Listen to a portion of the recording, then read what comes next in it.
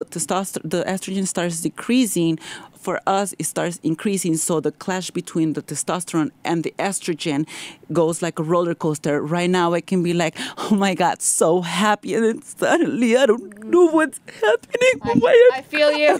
Which is really horrible. Yeah, that's like me every day. I have a legit question so I have like a lot of friends who are these uber macho guys who don't understand a lot of this stuff, and I'm more progressive. But this is a question that we legit had, and I want to ask you. I already asked one trans friend of mine as well. So say you're 19, 20 years old, and you're a man, and you want to transition to a woman, and you're an athlete. Now, you're genetically still a man, even though you're starting to take your hormones to transition to a female. Is it okay for you to still participate in female sports, knowing that you still have a different genetic makeup? Do you think there's an advantage to that? I do believe there is an advantage because the way boys were trained to fight or like do sports, it doesn't matter if you're, a guy transitioning into a girl, the way your mind, was programmed to, tackle the person, break the bone, or like, do a headlock or whatever is it. Or, I'm thinking, wrestling. This is what I'm thinking on your question. Yes, there is a little bit of an advantage because also it doesn't matter how much estrogen we get in our body, we still have a little bit of more testosterone than females. Right. I think that they should, instead of trying to force them into the guys, sports or forcing them into the females, they should just open a new gender because we're not going anywhere. And it's not my problem as a transsexual that the team is making me fight against her. This is who I'm going to fight. Even if they tell me to fight against you or against her, I'm going to fight. This is what I'm here for. But wouldn't it be better if there was a category for transsexuals only? I don't think it's that simple, though. Like, if you're talking, like, just say for UFC, right? So Stacy is training and she becomes a female UFC dynamo. And then all of a sudden I have this life-changing epiphany that I want to become a woman. And I also want to go into UFC. And I train for a year and I fight her. I'm beating the shit out of her. Because my genetic makeup is just, I'm taller and my muscle structure is different. I don't know. That's the question that we've been throwing around. Right away they say, no, if you're a dude, you fight a dude and that's it. So I don't. It's so tricky because it's tough. That's like the only. Like let's say like Jessy wanted to be a UFC fighter. Would she be as strong as like we were talking about before the show, like the woman who transitions to male, who like presents very male, but you know what I mean, but still. So it's like there's variations of like natural born strength in there, or have a weight class and height and all that. That has to be, muscle. I think and skill level. I think that has to be taken into consideration, not gender as much, because there are fights where people are equal, even in people who are cis male and cis female as well. So I think it's just in terms of what your skill and what your size is. My husband deals with that because, like I say, my husband's a fighter.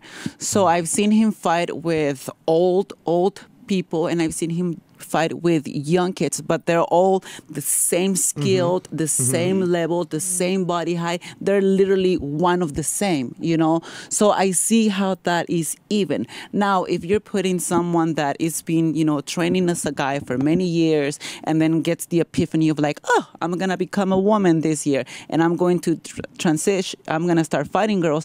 Well, in that case, you need to look not just at the gender. You need to look at the background of the person. How much training does it have? It's like, for example, you can be the, toughest fighter, but you were in the army, you were, Navy SEAL, and you've done all these things. Where I have more strength than you, but I just started, wrestling 6 months ago. Who do you think is going to win? The person with more training, probably. Yeah. So it's not just about the sex. It's everything. People wants to make it about the sex.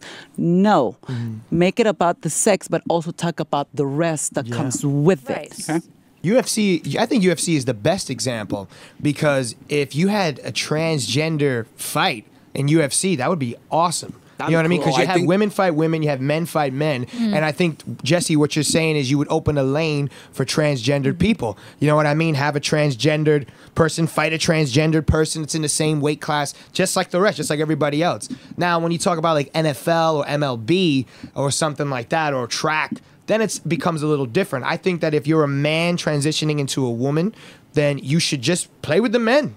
And if you're a woman transitioning into a man, you should play with the women because your structure, you know what I mean? Because then you incorporate the weight class. Right. I'm a woman who's transitioning to a man, but I weigh as much as the women do. So I think I should, you know what I mean? I think that's it gets more difficult when you go like that. But UFC, that shit would be awesome if you had transgender people fighting each other. It's like I've had fights throughout my whole life, and I've had girls fight me for one reason or another, and every single time I get in a fight with a girl, this is all I do. Stop it. Stop it. Yeah. Stop it. I don't want to. I'll hold their hands and I'll grab them by the hair. I'm like, stop it. Yeah. Stop it. Yeah. That's it. Because I don't want to hurt them. I know that I'm stronger. Now, if a guy comes to me, I'll be like, hold my weight, bitch. Yeah. Bring it on, puto. Come on. Hold my motherfucking weight. Hold my tits. Hold them. Here, hold my tip. Let me untuck. Also, like you're married to a professional fighter, so I'm sure you probably know like more than the average. Hell no. Really? I would have, if my husband was like a professional, I'd be like, teach me moves. No, of course, I know self-defense, but that's it. Like, you have to remember this.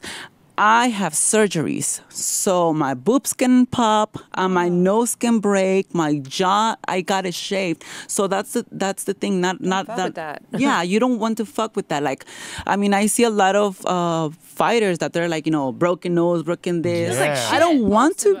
Yeah. I tell my husband, like, as soon as it starts turning, I'm like, okay, I'm enough training for today. I know how to defend myself against someone that tries to, hurt me.